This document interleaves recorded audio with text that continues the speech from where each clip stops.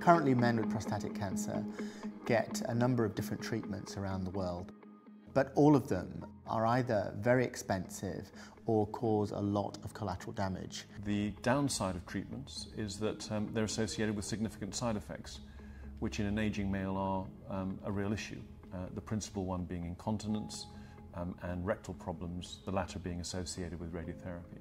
The big challenge has been to try and find a treatment that allows you to remove the prostatic cancer without damaging the organs and the tissues nearby. If you have a heat source or a radiation source or a freezing source, the destruction goes outwards, and so it goes beyond the tumour.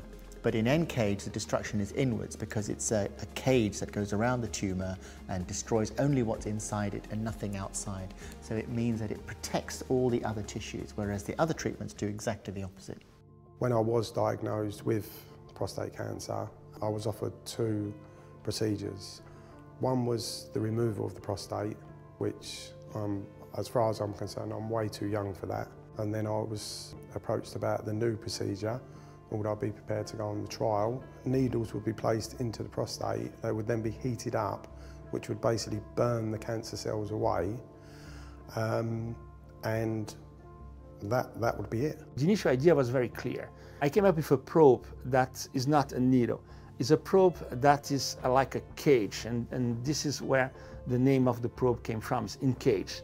And this cage is a coiled probe that just wraps the tissue, the region where the tumor is, and we destroy the tissue within this cage. And this is why it works so well for confining and not destroying anything else outside. It's a very simple probe that will come through the skin and will be inserted manually like a corkscrew, and will wrap the tumoral region. The tumor will be placed inside this cage.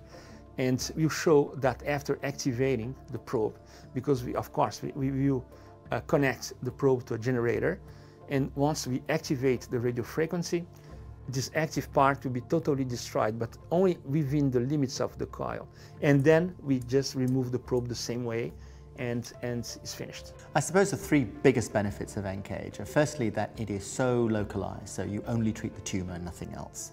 2, that it's actually inexpensive. And thirdly, because you can guide it in live, real time, you know exactly where it is in relation to the tumour and the surrounding tissues. My name is Clement Orzik. I'm a urological surgeon and working in UCL Division of Surgery.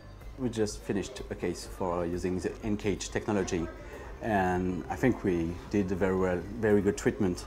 We cover the whole area of cancer using the N-cage technology. I was expecting probably 3 to 6 months of things not being how they was, and I was prepared for that. So obviously after a week or so, for everything to be back to normal was really fantastic. When I see them 5 days after surgery to remove the catheter, you know, the main complaint is the catheter, not the pain due to the surgery, which is absolutely different from other kind of surgery we can do for prostate cancer. Once the procedure had been done and I got home, fantastic, absolutely fantastic. Once the catheter was removed, I was fine to go back to work, everything was normal, able to go to the toilets properly, no leakage whatsoever. After about a week and a half, found that I was able to get an erection, and it's been fine ever since. I don't see any other technology today in the market that can allow the surgeon to predict exactly what will be destroyed before destroying anything. Men value the attributes of focal treatments. So in other words, like the fact that these treatments are less invasive, like the fact that they can be done on a day-case basis, and like the fact that they are very likely to return to baseline function a week, a month, or indeed 3 months after treatment. Prostate cancer is all over the world. It's the commonest cancer in men. So to try and get it available to all those people is a big task, and it needs a lot of support, a lot of new training centres, and that's what we need to try and generate an interest in.